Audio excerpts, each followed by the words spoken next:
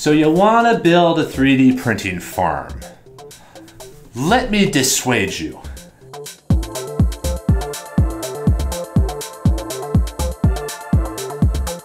So I know, I understand that me saying you don't want to build a print farm is oddly self-serving when Slant 3D builds print farms. So obviously, yes, we're trying to kill the competition.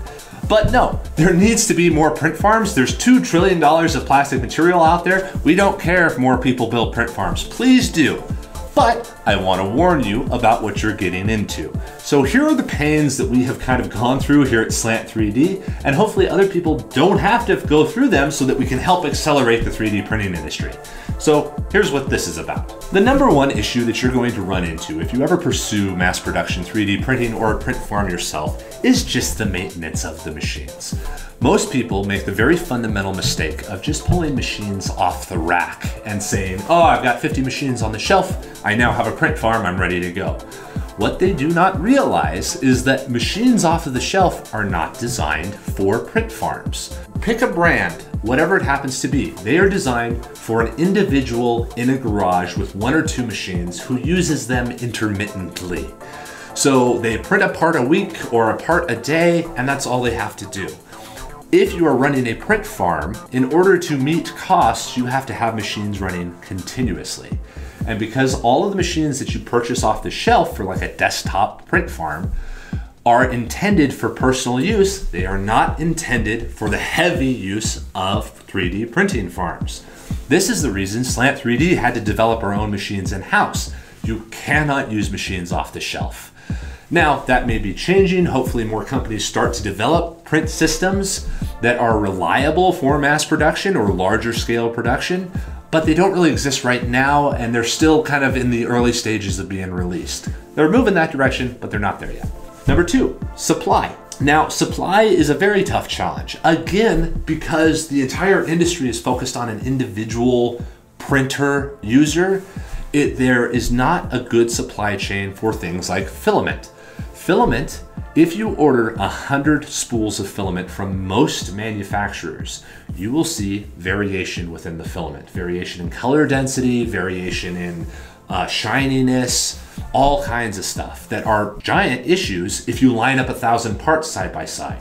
Your clients will notice. But since the 3D printer filament manufacturers have no incentive to keep consistency across spools, because one guy buying 1 spool of black will not notice that it is a little bit different from some other spool of black. There's no incentive to make large quantities that are really reliable for print farms.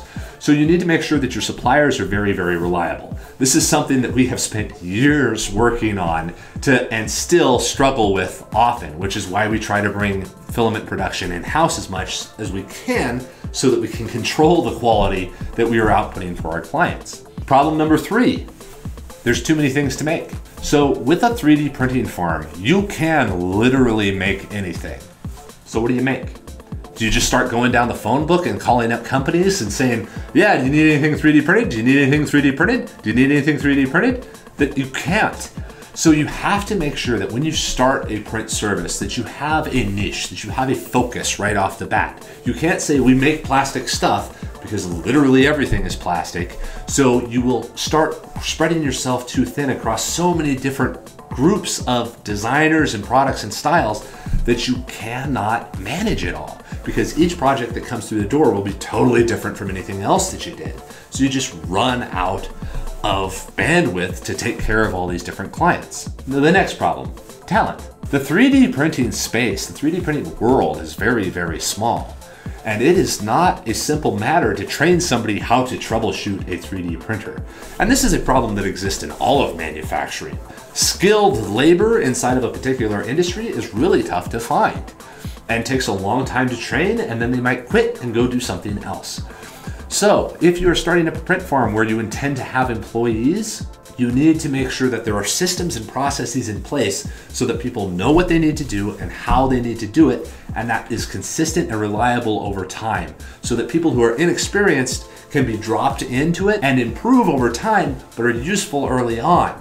If you have dozens of different machines and tons of different processes and all kinds of different troubleshooting problems, again, generally brought on by off-the-shelf machines, then you won't have a talented staff because they will be frustrated and overwhelmed, especially if you start to grow the print farm. Next problem, power. 3D printers are not light machines. They absorb a ton of energy. If you are in an area where electricity costs are very high, it becomes a larger expense than you would expect it to be. And even if you have that power and it is affordable, then you are limited by the physical space that you're in itself, because many buildings are not built for large quantities of 3D printers inside of them.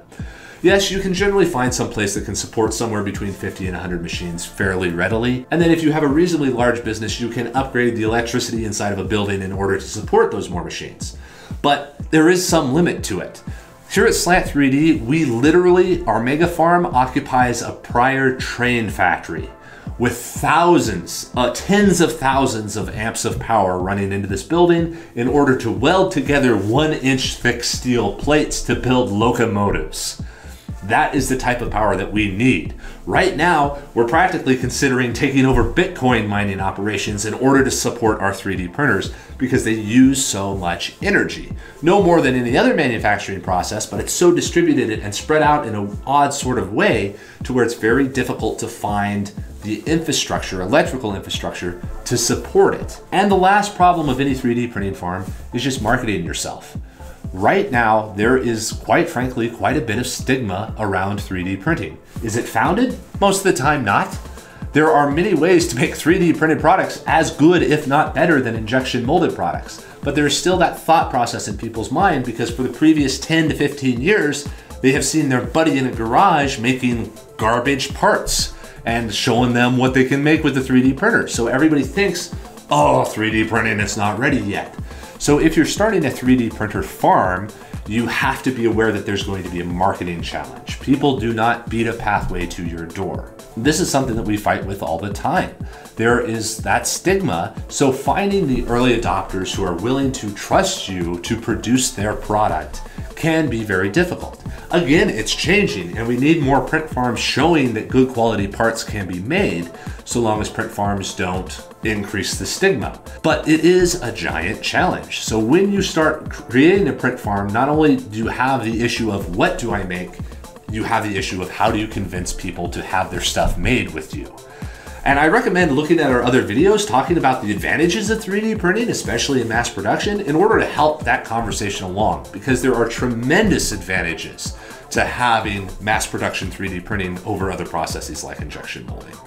That's it, everybody. We might do a second part to this of the other horrible hell around having to build a print farm, but we want to make it really clear that there's a ton of challenges to this, and it is not as simple as simply buying machines off the shelf and setting them up and you're going to start printing parts. There's a lot of issues that can come up, especially if you decide to build a print farm as a service. Comment down below if there's other topics that you'd like us to cover. We publish every Tuesday and Saturday, so let us know if there's anything you'd like to see more of.